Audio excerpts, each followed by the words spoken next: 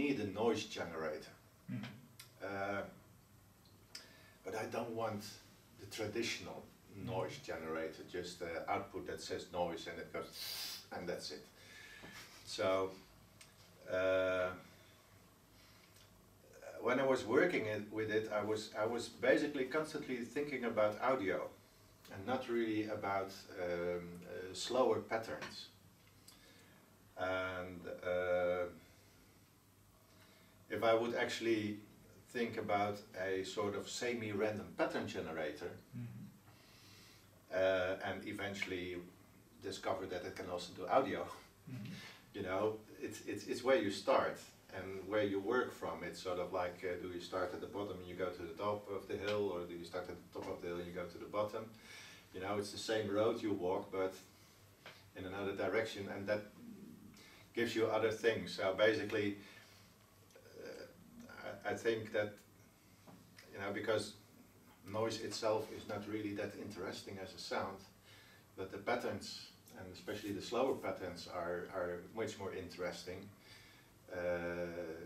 If I would have started from the idea of patterns and then eventually finding out that it could also make noise, it would probably have been different, but it would have been different, maybe more suitable for the system. I don't know, but it's possible, but maybe also not.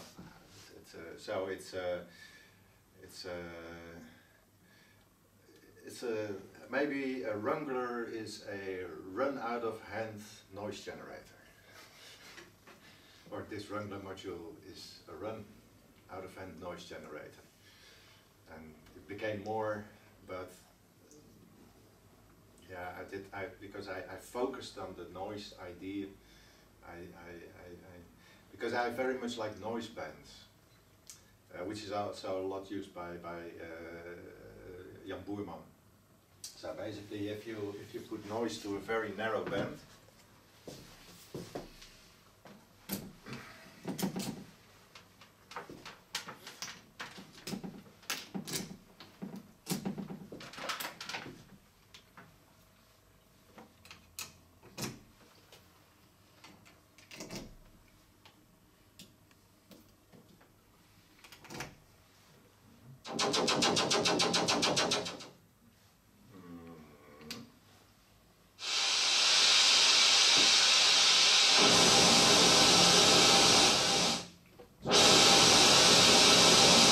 wide range noise band, then if you sort of narrow it down.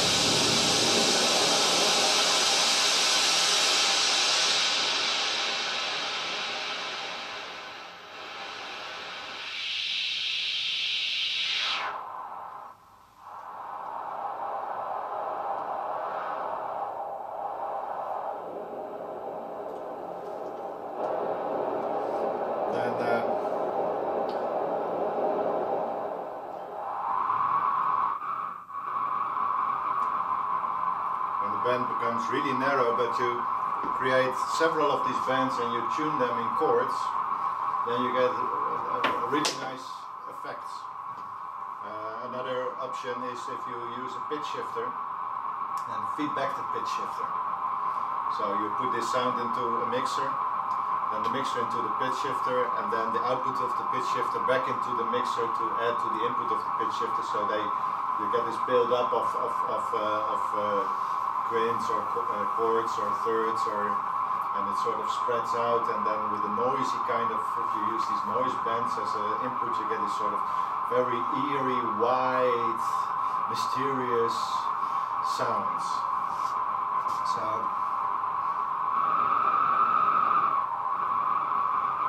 which you can sometimes also get when you modulate the filter.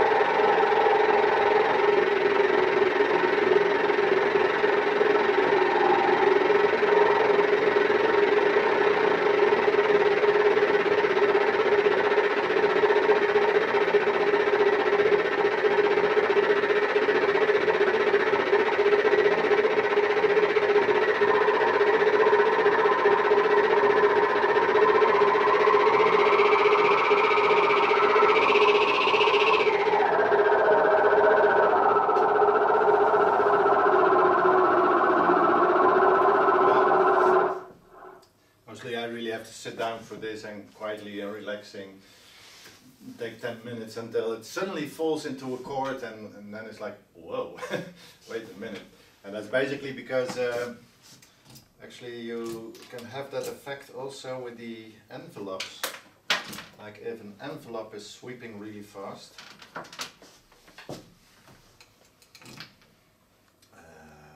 Let's say that we have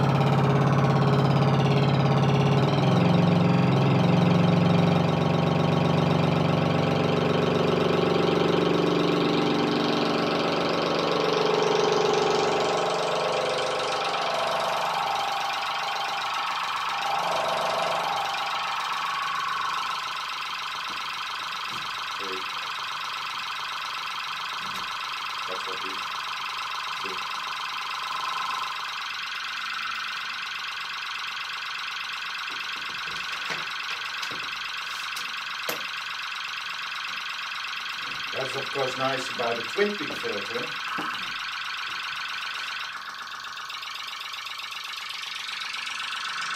Because we can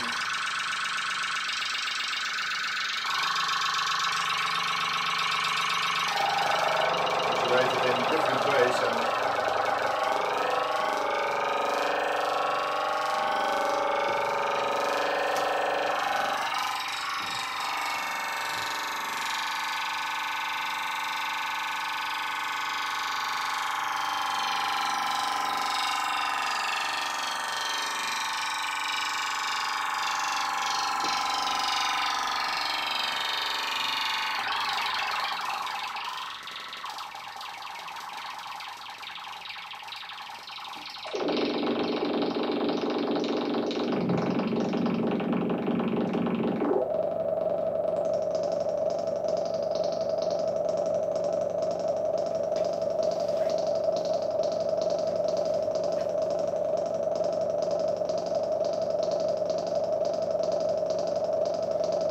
Like this, that you see there's no reverb used, but it feels like this, like the sound is coming from some distance. There's basically, that's because there's two layers, and these layers, they have a certain phase relationship because they're created from the same oscillator. There's only one oscillator that we, one oscillator, one filter, but because these are in this specific sound bands, frequency bands, like this sort of thing that's in the background in comparison to the higher things, you know, they sort of give you the illusion that there is a sense of depth.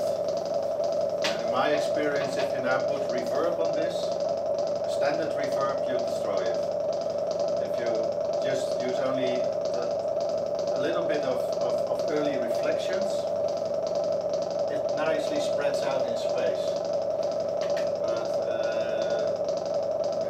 but if you put too much reverb on it, then the character of the reverb, which is basically another kind of space, sort of, yeah, it's like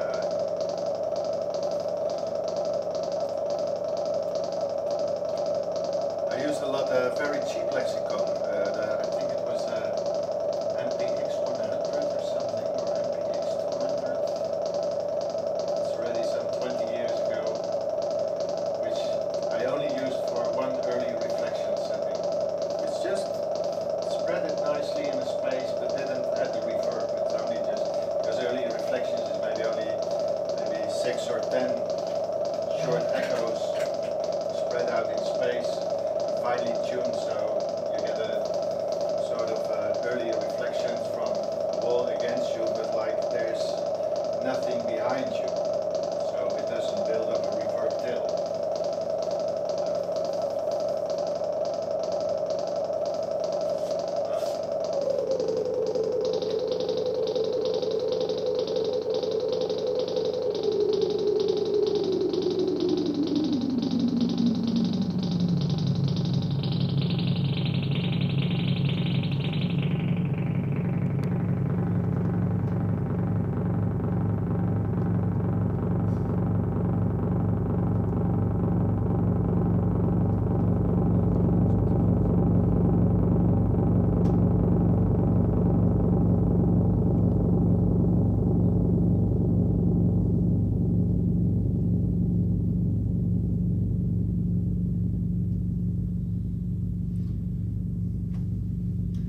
That the laptops don't have the bass.